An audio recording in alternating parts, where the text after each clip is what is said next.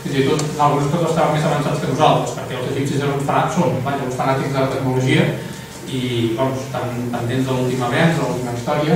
I això és el que us dic, una ciutat com el Caire, de 8 milions de persones, evidentment no tothom viu com s'hauria de viure. Hi ha molta pobresa al Caire i hi ha tota una ciutat que en diuen, un barri de la ciutat que en diuen la ciutat dels morts. Me gusta como suena. No. ¡Ya lo tengo! Lo siento.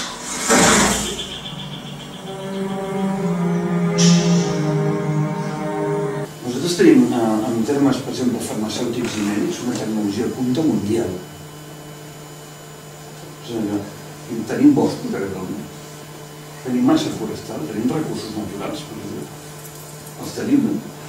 És a dir, si llavors et compares amb un país que a més també té una demografia semblant a la nostra, està crec que als 4 o 5 milions d'habitants, dius, i per què nosaltres no podem construir un altre tipus d'intervenció econòmica basada en l'especulació i que això, i que el pobre empresari que fabricava paraigües, perquè també han estat víctimes els empresaris, no els especuladors. Aquests senyors són... The delusions of investors and the greed and all the rest of it. So there's a whole range of discussion of that, and of course the more we learn about the daily practices on Wall Street, we kind of figure there's a great deal of truth in all of that.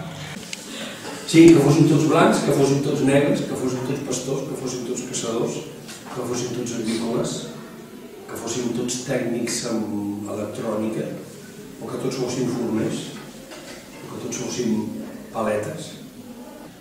O sigui que Àfrica és 70 o 80 vegades més gran que Espanya. Bé, doncs podem dir que a l'Àfrica hi ha més de 2.000 cultures diferents. I algunes cultures amb una població de molt més de 6, 7, 8 milions de persones. La gramàtica no es pot portar així com així, perquè podria tenir alguna vèrtebra cercionada, perquè si no ja sou dos que esteu ferits. I després, truqueu al 112.